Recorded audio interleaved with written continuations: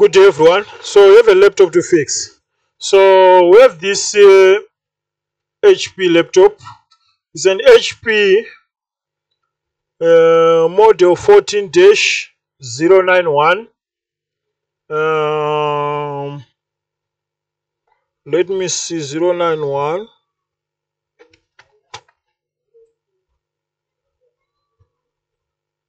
NI. That's the model of this HP laptop. This laptop is coming from a cell phone repair shop. The guy phoned me. He said this laptop is coming from his customer and the laptop is not working, it's not powering on. So we have to fix this laptop. But let's plug in the power supply. The power supply is on 19 volts, 3.6 amps. Plug in the power supply. 0, 108, 109, 0. Now it's at 0, 109. So we have some kind of flicking current like 107, 108. And basically, if we press on the power on switch, the laptop is not doing anything. This is just a dead laptop. We once have a similar case. And that was a...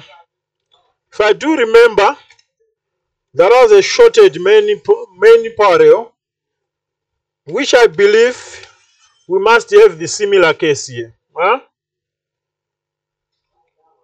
If we have a similar case, we now know that if the current is flicking, the main 19 volts power line is shorted to ground. Some screws that are missing. How do I get inside this module?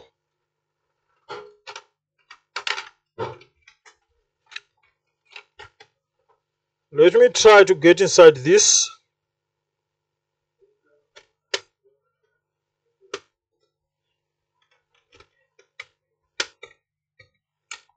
Hope this is a quick repair.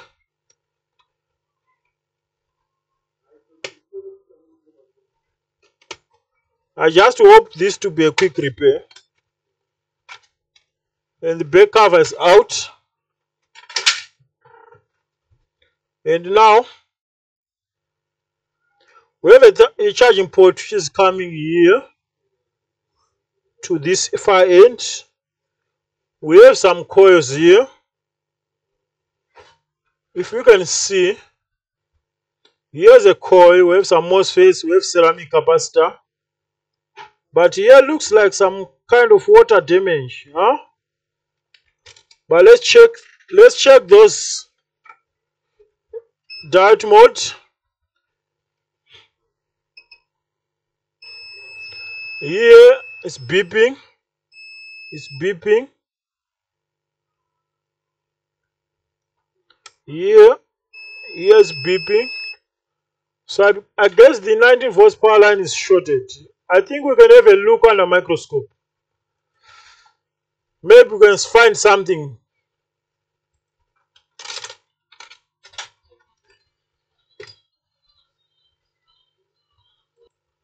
So what is this? Here looks like we have water damage.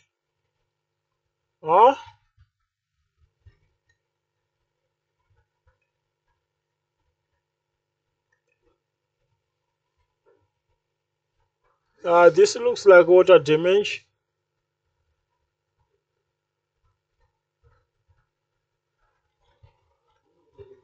So here, I don't know what happened here. And here we have a cracked capacitor. Are you seeing this capacitor? So we have two issues here.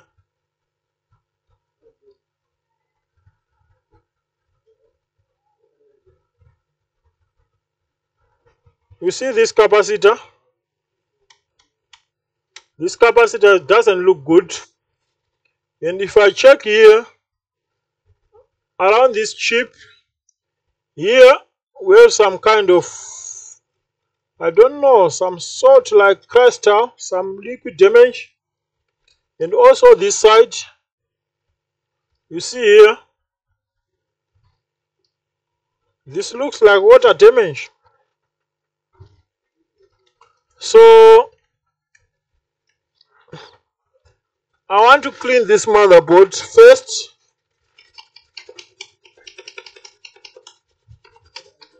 Let's clean the motherboard.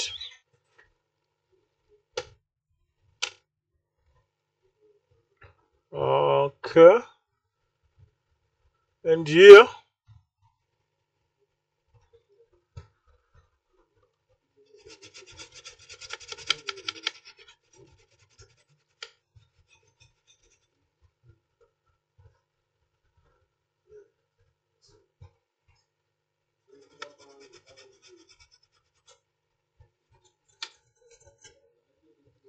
And let's pay attention to that cracked capacitor. I'm sure you can spot the problem.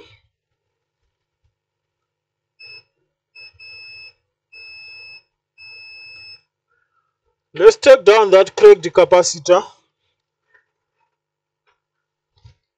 Where's my flux and my tweezer?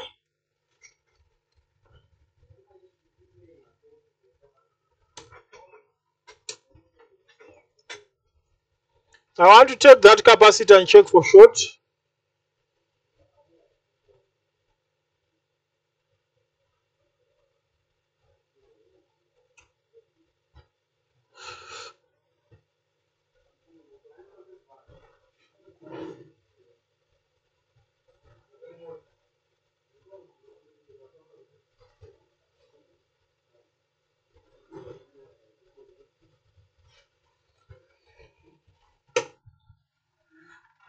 Let's test for short again. Let's test for short. And the short is gone. So we need a capacitor.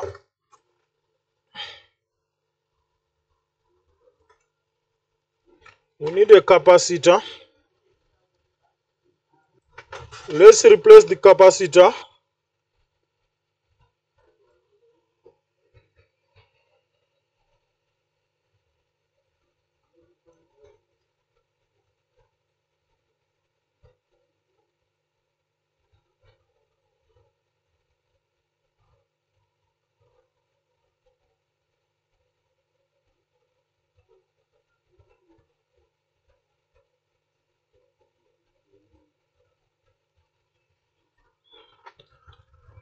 So the capacitor is now in place. What we want to do more, we want to insulate this chip against corrosion.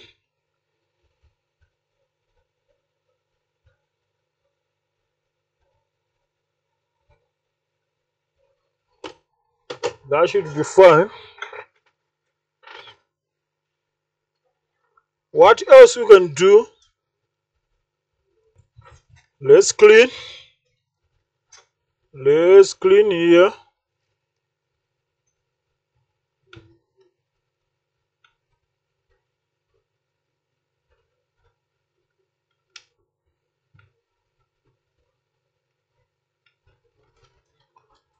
So now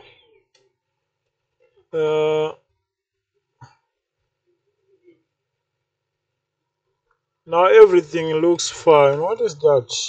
Huh?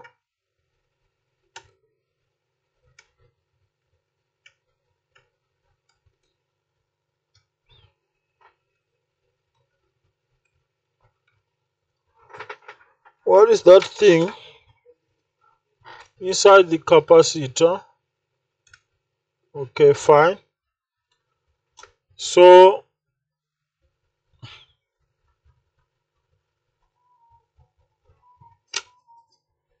I'm sure we can test. I'm sure we can test. Huh?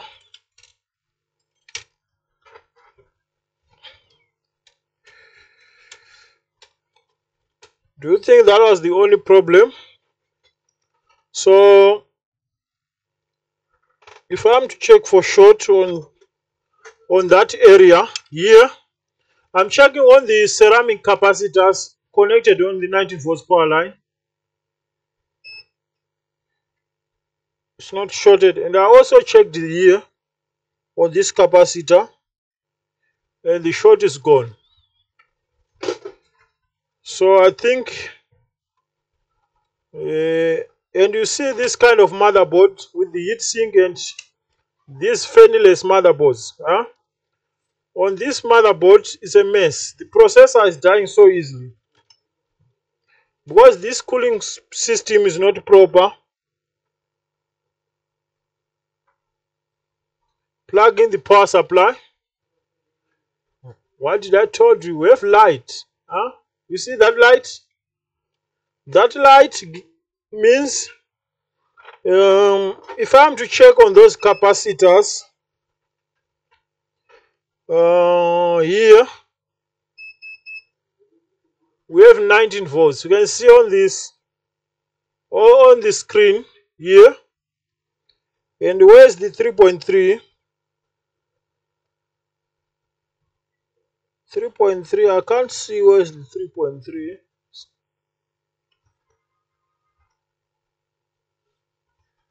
And I don't even know which one is the 3.3 volts power supply.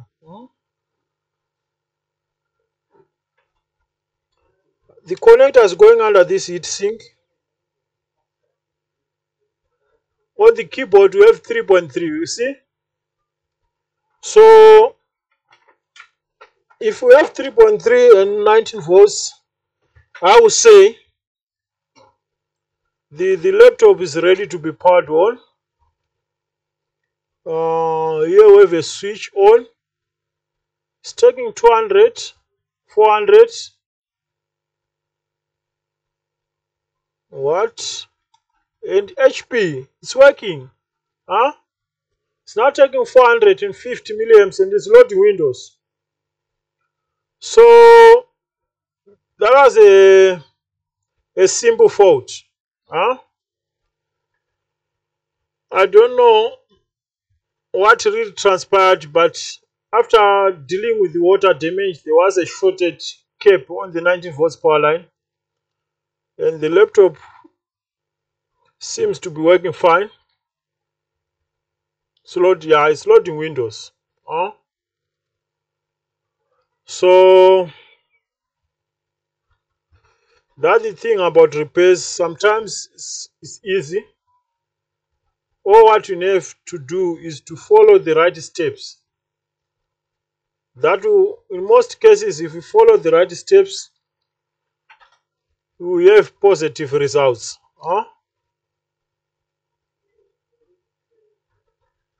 It's taking, you can see, it's taking 400.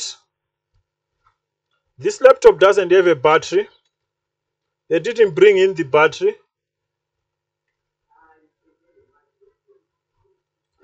And the laptop is on. Everything is working fine. Touchpad, keyboard is responding. So yeah, that was the repair. So what I would do, obviously I'll phone the technician. You will come and you assemble everything, because even screws, there were just 2 screws there. Yeah. So like, subscribe, don't forget to turn on the notification bell for future updates. So if you have anything that you don't understand, or you want to ask, you want to add on top of my videos, just feel free to leave the comment and I will respond to you on the next video. See you on the next one. Bye.